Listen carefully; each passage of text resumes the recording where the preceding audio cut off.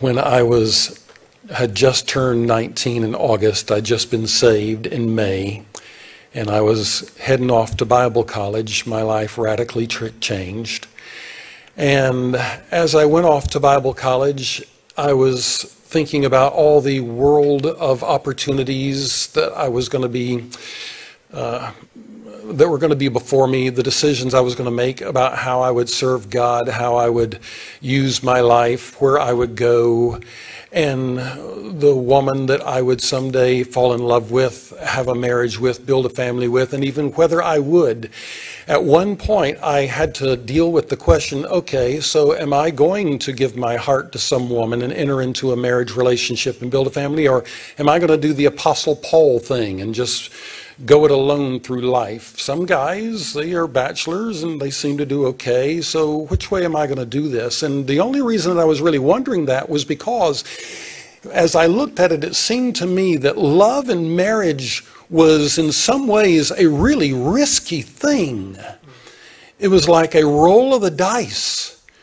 You don't know how this is going to turn out. I mean, sure, you're standing there in the glow of love expecting a wonderful future. All young couples do. I mean, she's looking at him thinking he's Prince Charming. He's going to make her happy throughout life. He's looking at her like the Disney princess. She's going to give him all the joy. And you know, she doesn't know 20 years down the road he's going to be a couch potato with a beer gut calling for another cold one.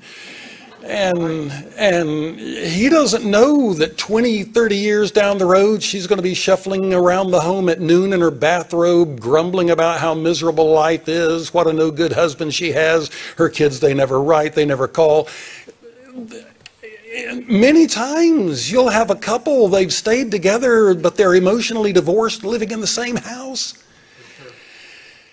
And even in the best of marriages, you know that there's going to be ups and downs, but ultimately, whoever you marry, someday you will bury one or the other, barring the rapture. You're setting yourself up for a lot of heartbreak and pain. And I asked myself, I don't know, is it worth it? The pain that you know is going to come, is it worth it?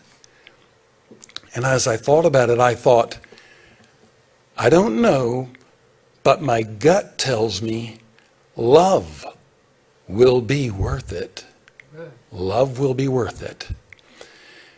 Think about this. Before day one, when God said, "Let there be light," just as he was getting ready to create the universe and start this whole drama of humanity in motion, before he began, do you think he foresaw the serpent in the garden that day? The seduction of Eve, the fall of Adam? Do you think he knew all that was coming? What do you think? Sure he did. Do you think he foresaw all of the pain, all of the sorrow, all of the cruelty, the sin, the death, the hell, the cross, the Son of God writhing in agony, crying, my God, why hast thou forsaken?" Do you think he foresaw all of that? Sure he did. In that case, you've got to ask, man, if he understood, he wasn't rolling the dice here. He went into this with his eyes wide open. He knew exactly everything that was coming, all the nightmare that was about to be unleashed. He knew what he was getting into. And you got to ask, why did he go through with it?